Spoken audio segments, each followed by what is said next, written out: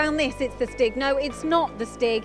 We're here on the Car Fulham stand and I've got Rob here to tell me about the Stratasys and how long it took to build this. This is incredible.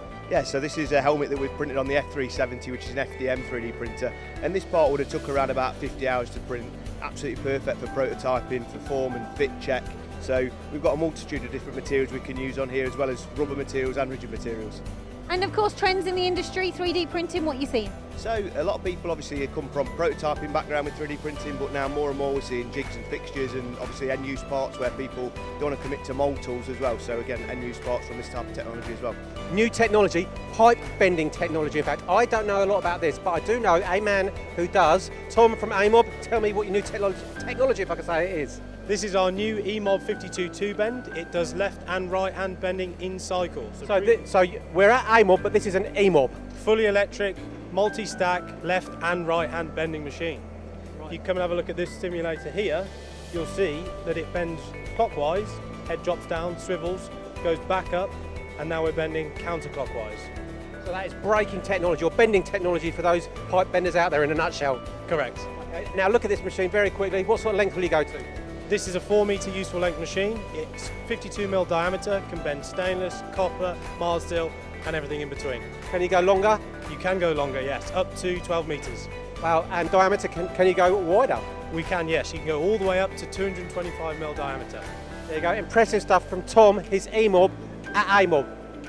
We're here on the Kian stand and James here has got some new technology to show us. I must say, I've seen your machines out there, they're amazing.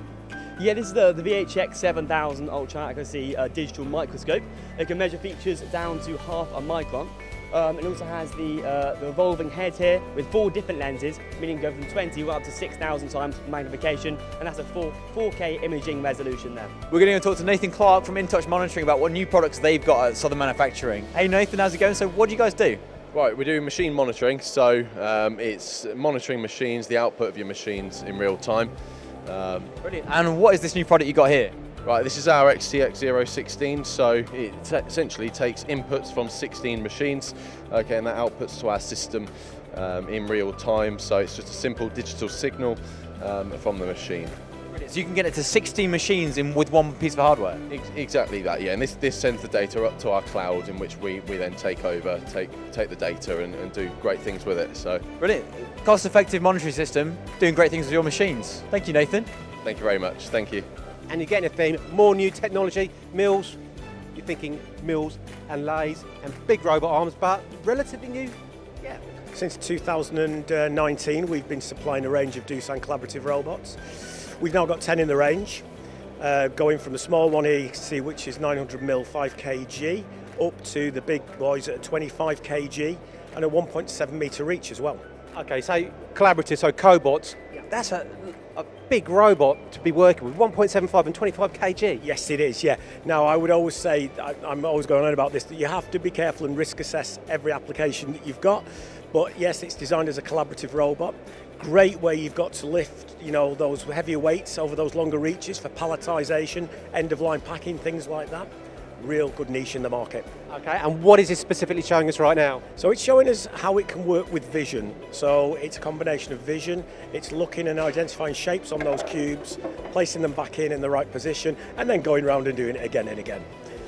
So it's full automation, working with health and safety in mind as well? Absolutely, but as I will say again, we need to risk assess all our applications, but collaborative robots, collaborative applications, minimal guarding, maximum optimisation of the production process.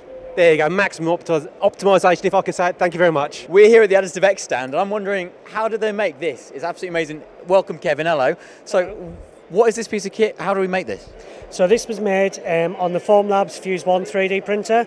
It's printed in a nylon 12 material through SLS technology. So laser beam, and it sinters the powder, so we can do nylon 12 or nylon 11 in this particular unit. It's a 3-stage process. You print, you reclaim the powder, and then you bead blast just the excess dust off the powder as well, off the part as well, sorry. So very economically friendly because you can reclaim the powders, very cost efficient in that way as well. It can be used for high detailed parts and as well as complex geometries. Brilliant. With a lot of structural strength as well? A lot of structural strength, yeah. And you can make your own Wally? Oh, it's not Wally, Johnny 5. Johnny 5 from Short Circuit. We're talking new technology, but existing technology first. MSC, the existing stuff, but we'll come to new in a minute. What's all this? So our existing technology, which is our vend, a very modular system, so it's bolted on. You can make it bigger, make it smaller, whatever the customer requires. A bit further on, so we've got our leading brands of cutting tools, which is pretty much what I'm involved with. And then beyond that, we do our PPE and all the other jazz that goes with it. So huge range of components, tooling, etc. in a machine shop, Yep. but taking the machine shop to the next level. And if you haven't seen it, started on the 24th of January. That's correct, yeah. So we've got our brand new technology centre, which is, it's pretty amazing. We've got Not pretty amazing, very amazing. It's very amazing, sorry, yeah, I do apologise, I'll get shot for that one. But so we're bringing to life the customer's parts, we're able to prove out programs from end-to-end process. It'll help us with fixturing as well. And beyond that, we're looking at our digital story, which is our hardware being connected through our software. So we've got systems such as the Vend, the ATMS, the machines themselves, the tool presetter. They're all able to talk to each other to cut out a little bit of human error. Okay, so you start with you've got an existing component, new component, come to you guys, you've got software for that? Yes, so we use Fusion 360 for our programming. Very good, sorry.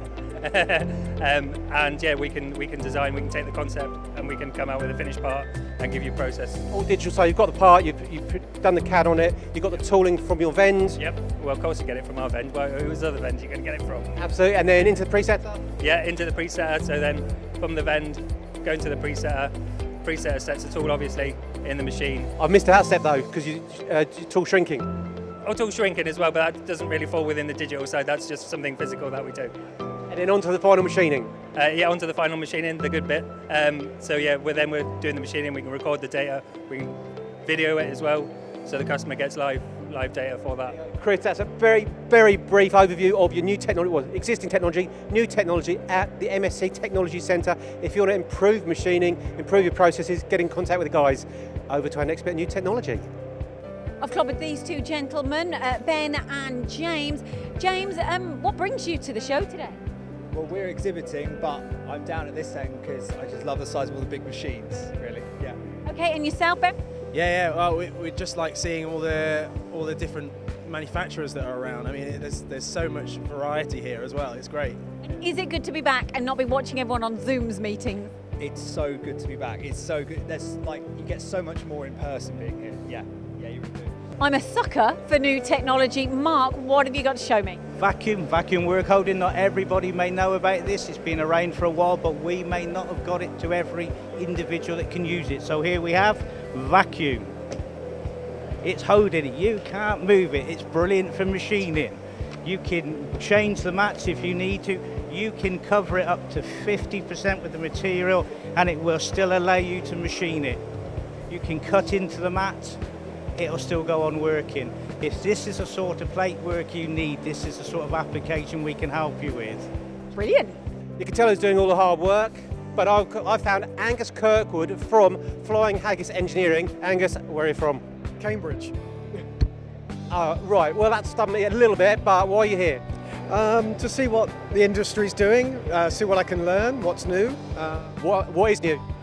Well, too much for me to mention really, but I don't know, cutting tools, automation, robotics, all of these things that we've got to start applying ourselves. One thing that stands out to put you on the spot? This interview?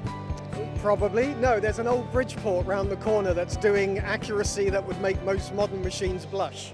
There you go, a blast from the past, absolutely love it. Angus from Cambridge.